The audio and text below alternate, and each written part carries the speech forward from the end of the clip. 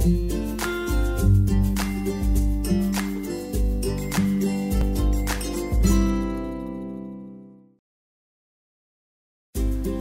guys, Christmas week is here and I am going to concentrate this week completely on some English and Indian Christmas dishes. I am starting with a dessert today. This is a traditional English dessert. It's a trifle. There are varieties of trifle puddings.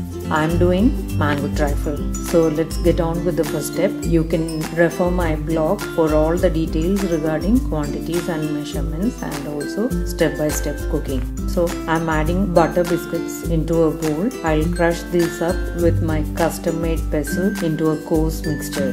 So the biscuits are crushed and has formed into a coarse mixture. Now I'm going to add the melted butter and rub thoroughly into a moist crumb texture.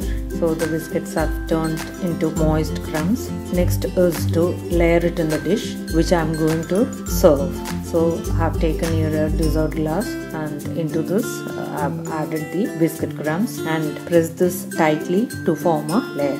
On top of this I am arranging the sliced mangoes evenly and I'll put this into the refrigerator for setting. Next step is the jello part. The jello has to cool down completely before we pour it onto the biscuit base. So follow the instructions on the packet and I am using a raspberry jello for this trifle. The jello has cooled down and the base is set. Now I'll make the second layer by adding the raspberry jello onto the biscuit mango base and pop it back into the fridge for setting the jello. While the jello is being set, I'll prepare the custard and cool it down. Pour the milk into a pan, give a stir, add the sugar and the condensed milk. Keep mixing until the milk starts boiling. The milk has started boiling. I'll reduce the flame now to bare minimum and add the custard powder mixed with milk. We have to be very careful while doing this, otherwise it will get burnt. Stirring vigorously until well integrated. Increase the flame to medium and cook till thickened. Custard has started boiling slowly and it has thickened up. Switch off the stove and keep this aside for cooling. Second layer of jello has been set and now we'll layer the custard onto this. Pour the custard slowly and put it back in the fridge again for the custard to set.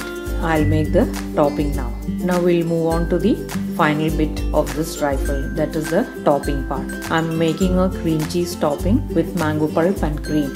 For this, first beat the cream cheese and icing sugar until fluffy. The cream cheese has formed into a fluffy mixture. Into this goes the mango pulp and the mango essence. Whisk well to a creamy mixture. The cream cheese, mango pulp, everything has formed to a creamy mixture now. We'll keep this in the fridge while we make the whipping cream. Whip the cream to a stiff consistency. The cream has whipped up now and it's formed into a thick texture. Now we'll slowly add this to the mango cheese mixture, forming a light, airy mixture. The trifle is set here. Now we'll decorate it with the topping.